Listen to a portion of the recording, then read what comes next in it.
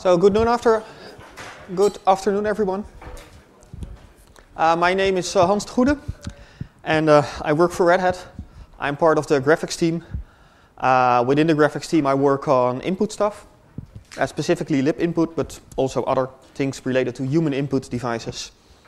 So today I would first like to quickly introduce libinput, and then explain why we want to start also using libinput, which was originally designed for Wayland under Xorg. And then look at what changes are required to switch our Xorg over to libinput and what that means for desktop environments and things like that. So what is libinput? Libinput is a library for unified/shared input handling for Wayland. That means that under Wayland, there is no display server. The compositor is the display server. Right? They share a bunch of code through libWayland, but each desktop environment implements its own compositor and does its own display server. And when they started doing that, everyone was writing its own input code. Now, writing your own input code for keyboards and mice is fine, but anything else is pretty complicated to work with, actually. It may not look like that, but if you start looking deeper into it, then dealing with things like drawing tablets or touchpads is actually pretty complicated stuff. So Peter Hudwer, who has been working on the input stack for Xorg for years already and has a lot of experience, said, no, I don't want everyone to do its own thing. That will be horrible, because then that one will be broken in that area and that one will be broken in another area, and it will be a support nightmare. So he decided we needed a unified input library, and he worked on that together with Jonas Adal, and that's how libinput was born. Peter also very much wanted to use libinput to correct some historical mistakes made in the input design in Xorg. He has tons of experience, years of experience with doing nothing than working 40 hours a week, 40 plus hours a week on the input stack in Xorg. And he said, well, I can see some places where we can do better. In the beginning, we as a little toy, we made something called xf86 input libinput, which is a driver for xf86, so for the Xorg server, to use libinput to handle input devices instead of using the old evdef, synaptics, and other drivers to do input. That was mostly started as a way to test libinput, because Wayland wasn't really usable for day-to-day use, and we wanted to be using libinput, sort of dogfooding our own stuff. Surprisingly enough, that turned out well enough that now we're actually moving Xorg over to libinput doing this. We hope for libinput that the ABI is stable with the recently released 0.8 release. We're already at 0.10 now. There were 2 bug fix releases, but they are ABI compatible with 0.8. So why would we want to do this, use libinput for Xorgs? Well, there are not that many people in the world actually who work on human input device support under Linux, especially not once you come above the kernel level. People have something like, well, dealing with human input is a kernel problem, and then I have a dev input evdef node, and that talks to evdef protocol, problem solved. Not completely true. There actually is a lot which still needs to be done in the higher layers. But there are very few people working on those. And all the people who I know of who are working on this are currently focusing on libinput. So no one is maintaining the old stuff. That in itself is a good reason to switch Xorg over. But since we have been able to rectify some historical mistakes in the libinput design, we can actually use that now to also make input under Xorg better. Because we can use libinput to do a lot of the stuff, and it somehow works around some of the design issues in the old X stack. One example is the old synaptics driver. Every one of you, or a lot of you, have a laptop. All laptops I know of have a touchpad, and touchpads under X use the synaptics driver, which talks to the kernel, which talks to the actual touchpad.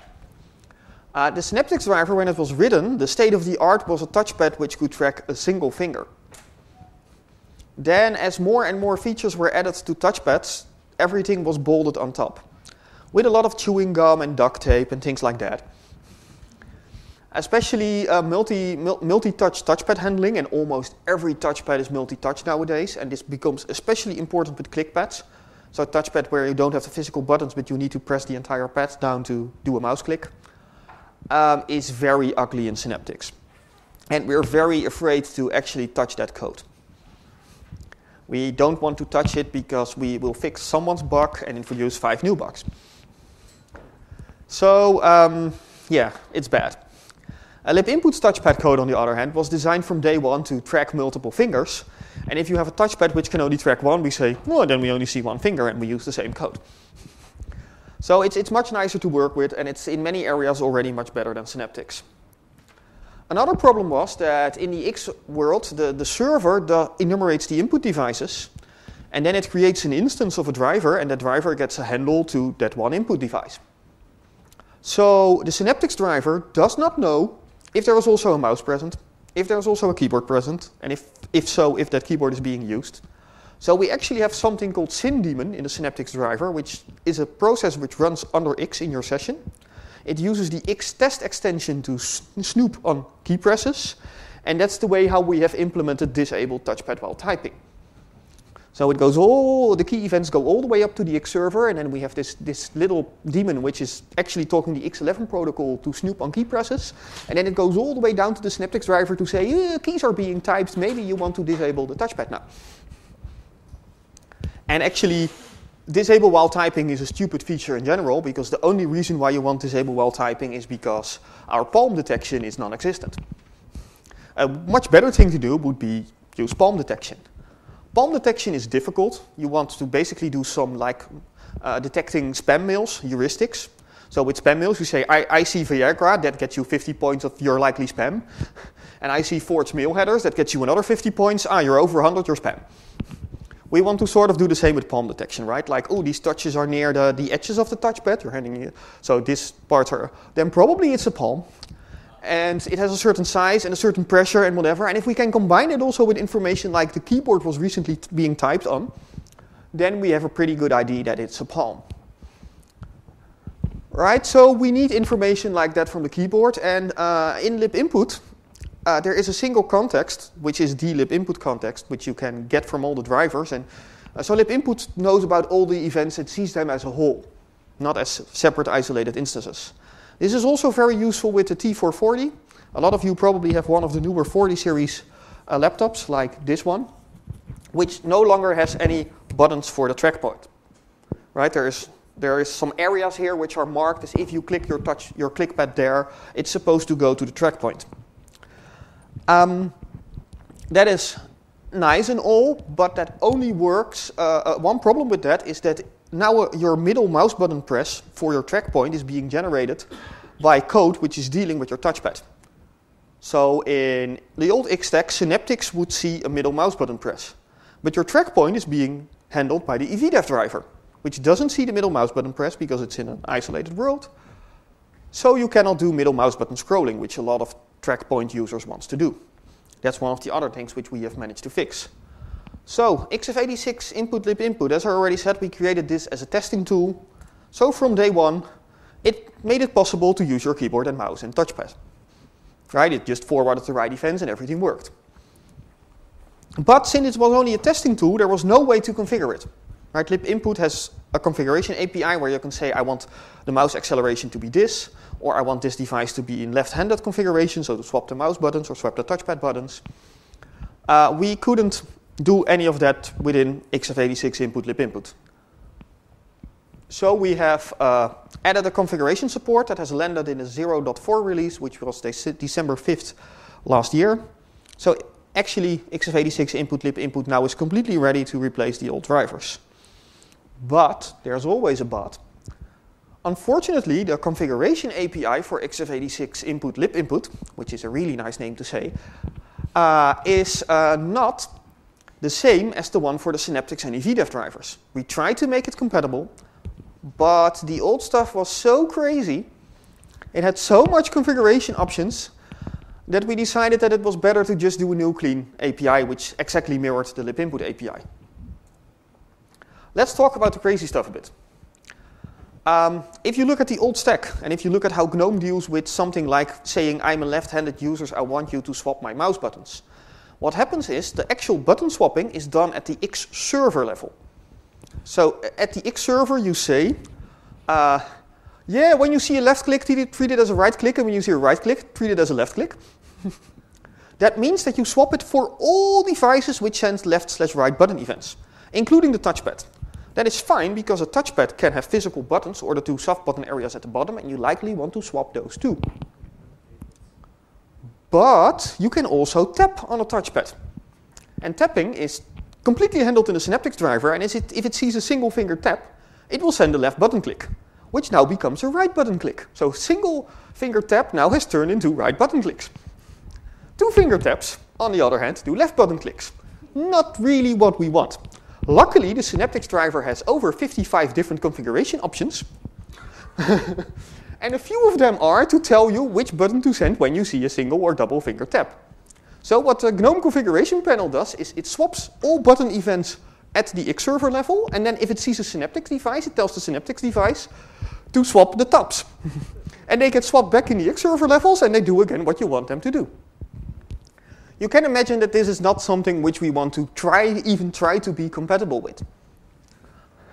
And the downside of that is that desktop environments need to learn the new configuration API. As I already said, the old settings are crazy, so we're not doing a drop-in replacement. We have a new clean config interface which basically mirrors libinput's native interface. We'll get back to that. That's really useful that it's almost exactly the same.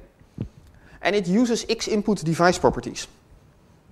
So you have the Xinput extension under X, which has been around for a long time, where you can enumerate which input devices there are. And you can, for one input device, you can ask for device properties, and which is basically a general key value store. We use that as a configuration interface in two directions. There are also some read-only properties which you can use to query which modes are supported. So desktop environments will need to adjust.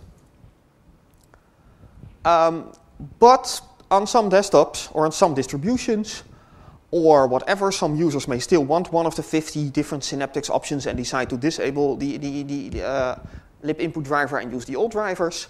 So we advise, if you're working on a desktop environment, and that's actually my intended audience for this target, I hope there are some desktop environment people here, then my advice is to detect which driver is being used. So if libinput Xorg is being used, or if evdev/synaptics is being used. One thing extra which I want to say there, in theory it's possible for a user to use libinput for some devices, because X is very configurable, and the old stack for other devices, we don't care. Right? If you do that, we're going to say, sorry, you lose. We're not going to support that. Either you switch to the new stack or you stay with the old stack. We're willing to make that much, at least for a while, right? As a period in between, until we move to the new situation. For the new stack, it is important to not use any of the X server level function calls. So do not tell the X server to swap buttons, because that's just crazy, because the X server doesn't know enough to know when to swap buttons or not, as we've seen before. Do not use that call. We have an explicit function which in libinput which says, I am a left-handed person. And then libinput will know what to do.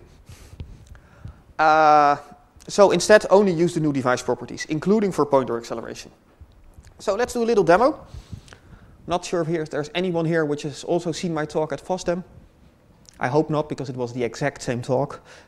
At FOSDEM this didn't work, but that was mostly because of GNOME not working with two monitors. I could get it to work at my little laptop screen, but not with an external screen.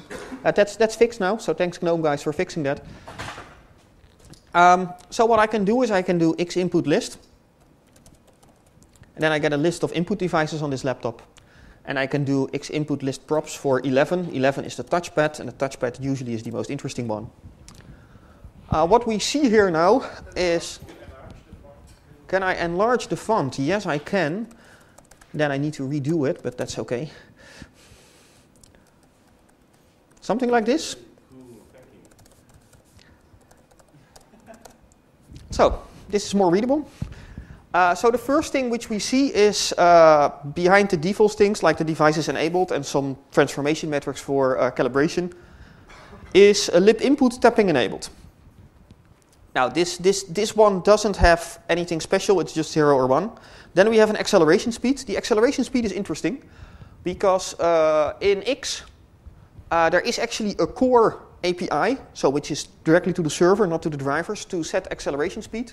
And it has two settings. Historically, X used one fixed acceleration algorithm, and that had a threshold and a speed, which is really nasty to put in a UI, because then you need in your UI to explain to the user what is threshold, what is speed. The user just wants the mouse to go faster. Or, hey, I find the mouse too fast, I want it to go slower. So we have all that is abstracted away in libinput. You get a scale from -1.0 to +1.0. It's a float. And 0.0 means whatever libinput thinks is a decent default acceleration speed. -1.0 is what libinput thinks you really do not want to go slower than this. +1.0 is you really do not want to go faster than this. I'll talk more about acceleration later because it's an interesting subject. Next thing is an Apple thing, natural scrolling enabled. Apple has something which is called natural scrolling, which is nice for touchscreens, but not so nice for touchpads. It inverts the scrolling direction. So if you move down on your touchpad, the contents on your screen moves up and vice versa. Some people like it, so we have an option for it. Back to the accel speed, by the way. One advantage also of doing this in libinput is we have it per device here, so you can, in theory, use different acceleration speeds per device. And since we're doing it per device, we can also have different acceleration algorithms. We're not using that yet, but in theory, it would be wise to have a different acceleration curve for a touchpad versus a physical mouse, versus a trackball, versus a whatever sort of pointing device, right? You may want to have different acceleration curves for them, so that's all possible. The next one is actually interesting.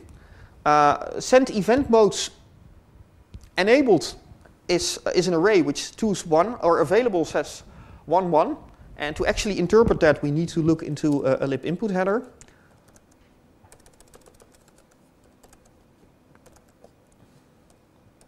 Yeah, wrong button.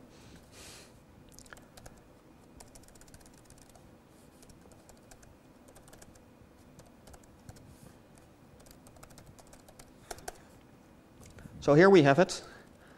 There are two flags here. We can say if you set the first flag, then it's disabled.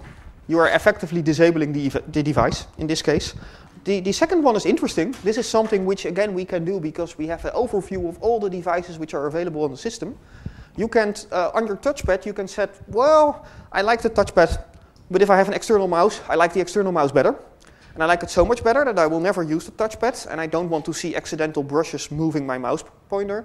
So you can set send events mode disabled on external mouse. And we can see here in the X input list props that for available, it says I can do both. I can be completely disabled. I would expect any device to be able to completely disabled. But also I can be disabled whenever an external mouse is plugged in. So you could export that in your UI, or a user could do this from the command line, and it could say disable the touchpad whenever an external mouse gets plugged in. We even have a little hack in there that if you have a T440 series, or an X240 or T4540, and you have the top buttons for the track points, those keep working. We really consider the top buttons on the 40 series of Lenovo as part of the track point, so we keep them sending button events even if you disable the rest of the touchpad, which is a nifty hack. And then we have some more options which I'm not going to all go through because that's boring. Pointer acceleration. I already promised you I would say a little bit more about this.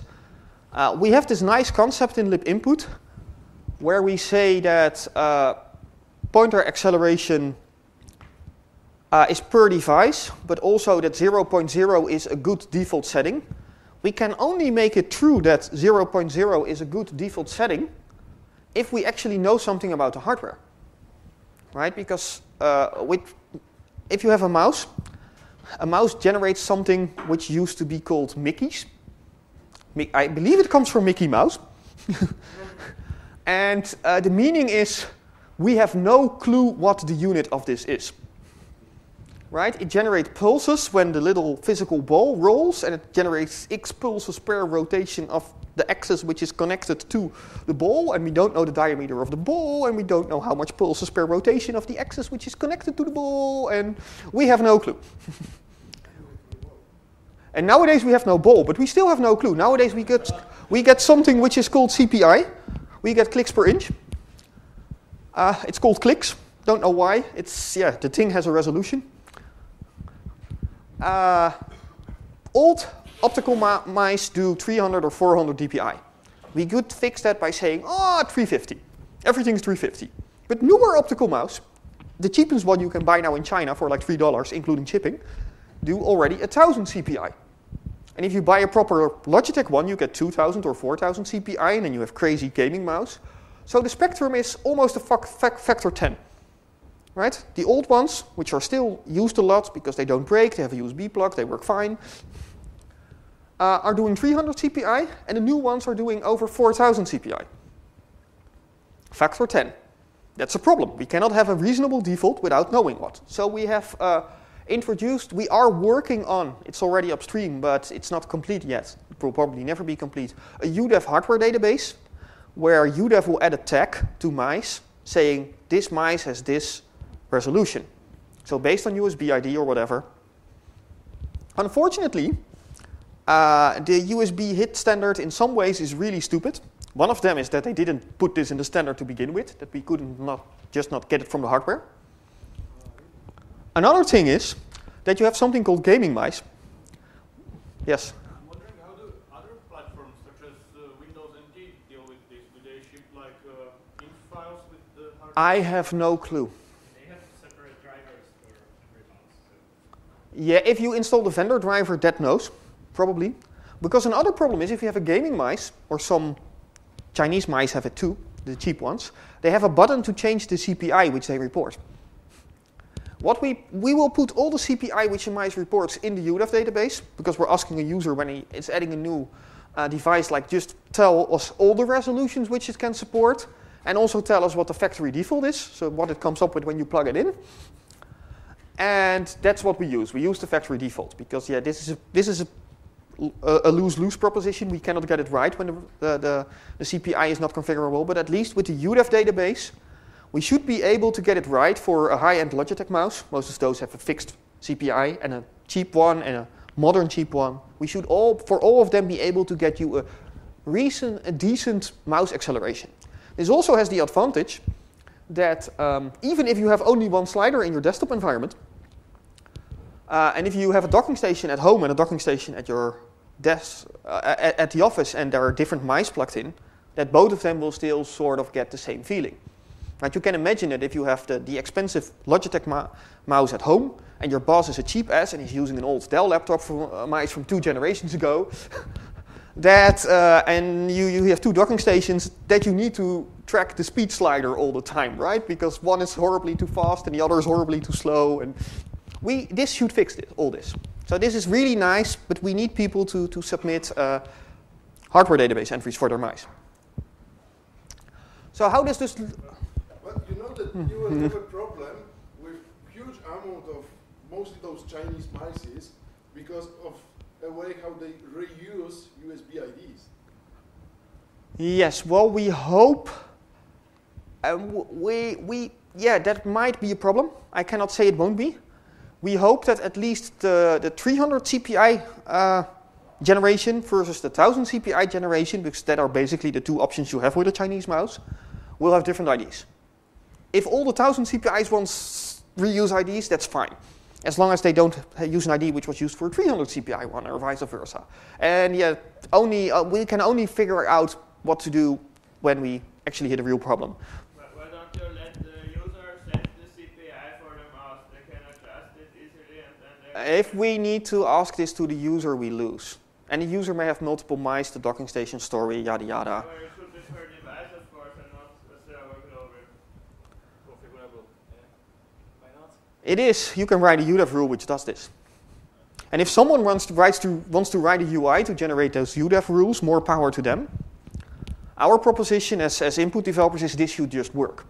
Right? We should get one user with that mice to submit a rule which goes into the upstream UDEV hardware database, and then from then on, all the users of that mice should have it just working. And we're trying to get as far in that direction as we can go.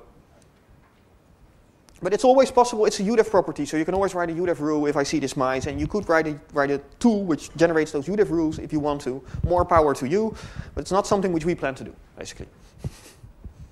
So desktop environment. GNOME has already been working KDE also, by the way. I think KDE has merged it upstream or is close to merging it upstream. GNOME has also merged this upstream, so kudos to both the KDE and GNOME guys. Great work. This is already starting to land upstream. The way the GNOME guys solved it is interesting because they said, well, in the future, the compositor, Wayland is the future, in the future the compositor will be doing all the input handling. So it should be the ones which at least applies the configuration settings. It doesn't generate them, right? That's some config panel, but it should apply them. So they put support in Mother for applying configuration settings. Mother is the library which GNOME Shell uses, which contains most of the compositor functionality. And Mother now reads libinput settings from a GNOME-specific backend, which also has events when they change. And then it has a backend abstraction for applying them.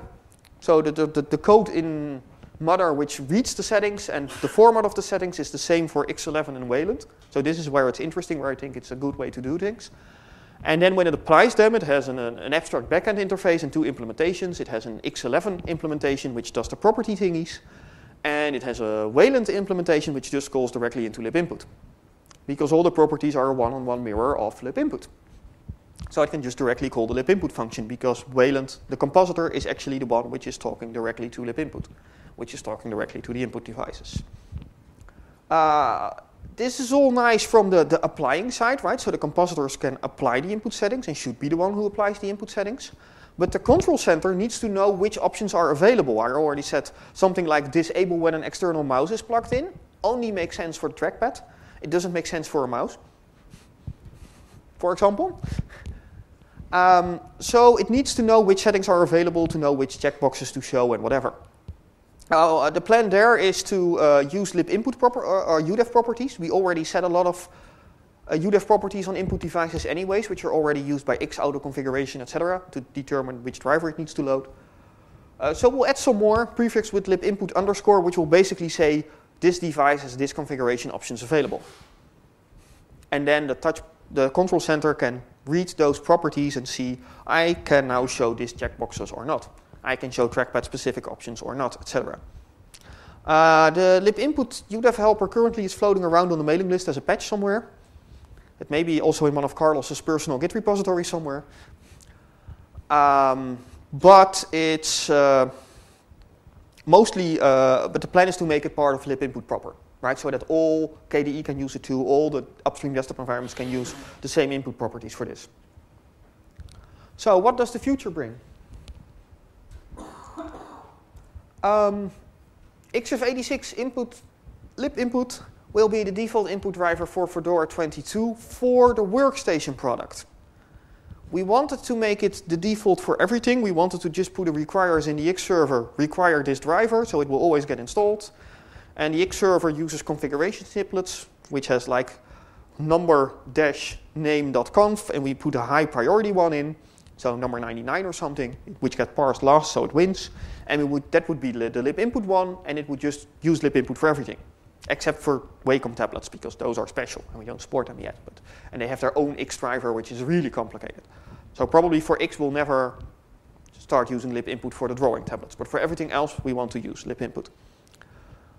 We backed out of that. The plan now is to only enable it in the workstation product. As I said before, the idea is that by making it part of the default workstation install, most users will still get it.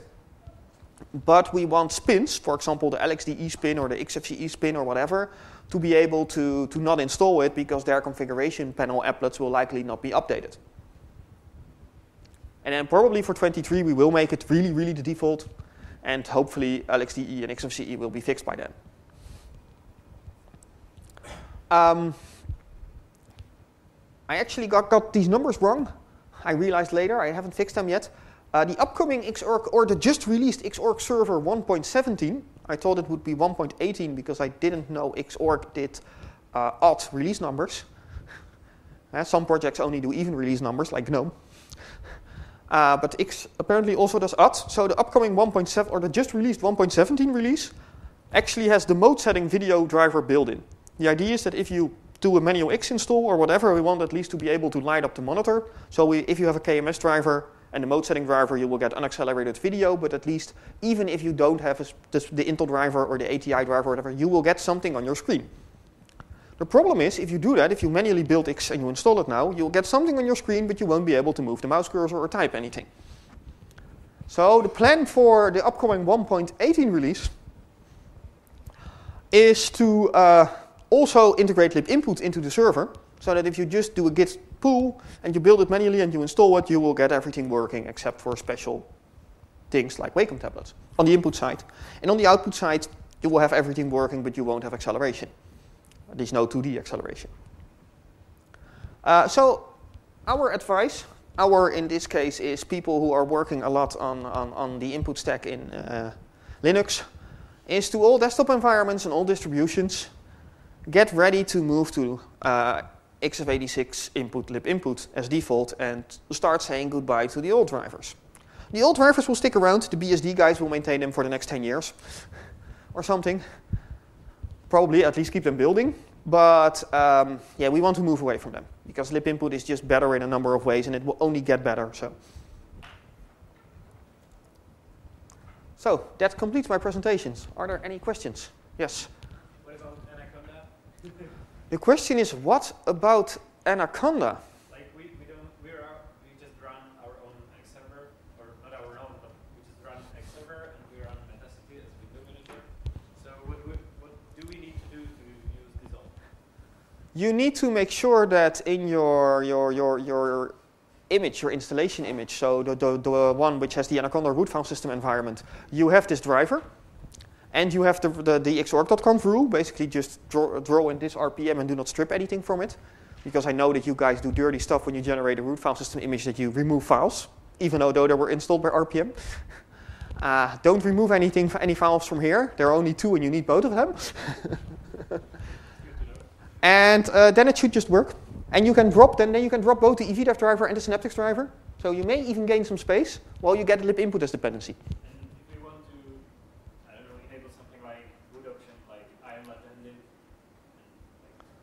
Yeah, that's possible. Then you would need to set the X-import properties yourself. You don't do that yet, right? Is there any API for it? Yeah, the X-input properties under X. If you're under Wayland, you can just directly call into libinput. If you're the compositor, I guess under Wayland, Anaconda will be its own compositor. Don't know. How far are you guys with Wayland support? Nowhere. Nowhere. Okay. But do you currently have an I am left-handed option? No, we don't. If you want to add it, yeah, then you would just need to talk to Xinput, enumerate over all the devices, and just set a property on all the devices. So this code, this libinput, does it handle also keyboards? The question is, this libinput, does it also handle keyboards? Yes and no. It will give you raw key codes. It will basically give you the evdev button codes.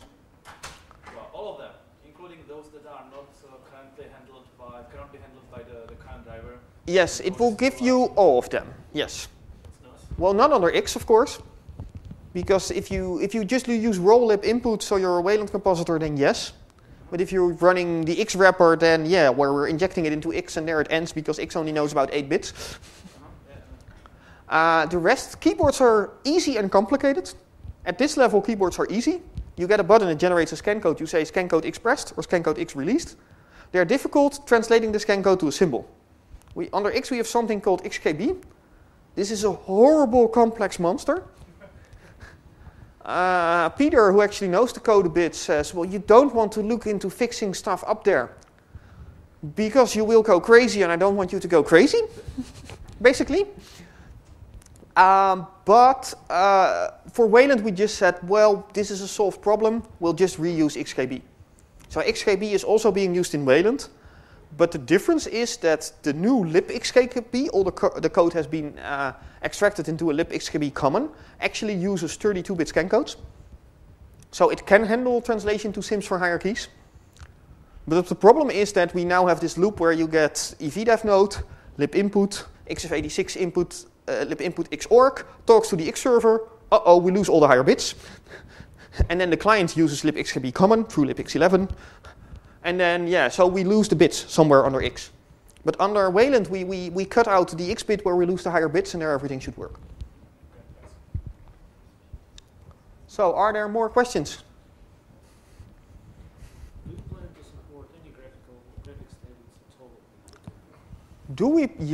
Do we plan to support graphical tablets, so Wacom drawing tablets or other vendor drawing tablets? Yes, we do. We have a good question. We have branches ready in libinput. It's mostly finished, but it's sitting on a branch for now. It's sitting on a branch because we're waiting for the Wayland protocol, which is mostly finished by now. The Wayland protocol is sitting on a branch because we want to know we get it right. Because once we publish it, it's fixed, right? It's ABI.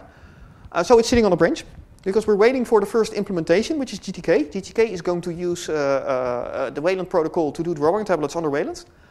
We're sort of waiting for GTK, but I think that code is also mostly finished and sitting on a branch because we're waiting for the GIMP to use it. And once we have it working in the GIMP, no, not true? Oh, that won't happen soon. So how are we going? But we need that last step to be able to validate we got everything right, and then we can push all the branches. There are already other applications on GTK which we can test with. Okay. So do you have any areas to test them? Can you see Wacom tablet as a normal input device? You won't use all the features, but you can test that. Yeah, we can test that, yes. So the question was, can you just use the Wacom tablet as a normal device? Yeah, sure, we can test that you can move the mouse cursor around with it. The problem is to know that we got the API right, we need to have a serious application user which uses things like tilt and the pressure sensitivity and whatever. Right? Because if we get any of that wrong, we'll be in a herd of pain later when we need to fix it in an ABI-compatible manner. But this is being worked on, it's sitting on a ton of branches, and when we feel that it's ready, we can start pushing out all those branches pretty quickly. So it's almost there, but we're just not 100% comfortable with it. I think it's the best way to put it. Do you have any non-Wacom graphics tablets to test against? Do we have any non-Wacom graphical tablets to test against? I don't know. I don't know what my colleagues have. I don't. What? Entric? Yeah. Okay, so I heard from my colleague that we have something called Entric, and we have a couple of those at Red Hat, or Benjamin has some, or...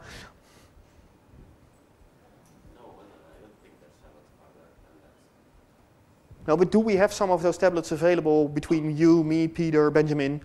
I don't think so. Oh, okay. So we know there's a vendor called Entric, and we don't have any of them. It would probably be good to get some. Would you like to have some captures? Some captures would be useful-ish. Actual hardware would be better. But, but if you want to submit some captures to, say, Peter or me or whatever, I'll share them with Peter and vice versa. Yes, yes, please. It's at least it's a start. I still have 2 minutes, so I guess I can take 1 or 2 more questions. Yes. About Qt, do they have some drawing tablet API, and do they plan to support libinput for it? The question is, what about Qt? I can be really quick about that. I have no clue.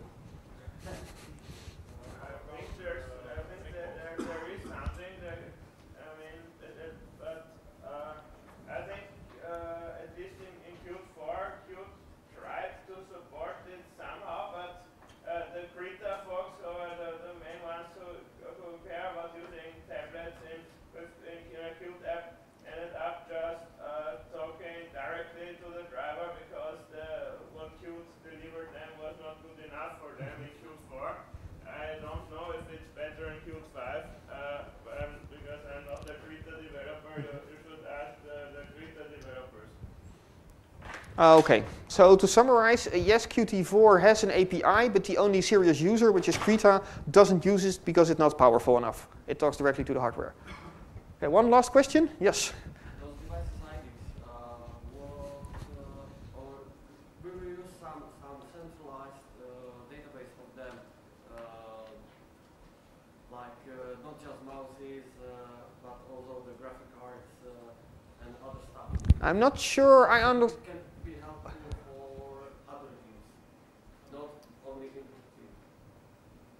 Well, because we plan to hold the database of devices IDs and their settings or something like this. We plan to make a mice hardware database, which will have resolution info for mice. And your question is? If can we add other info there? Yes, it's just we're not creating a new database. It's UDEV's hardware database.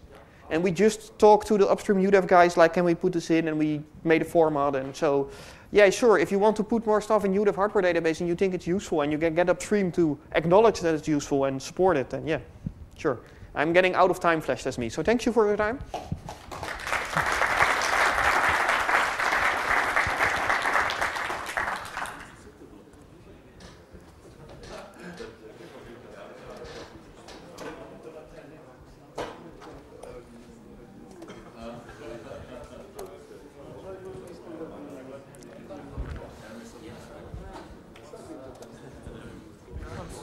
Yes. I just wanted to say, I know this thing about the heat standard not being able to express the resolution of the mice, because you can always assign this physical extents, probably, and you have logical extents for relative access, but the thing is, nobody does that. Yeah, right. I mean, like, technically it should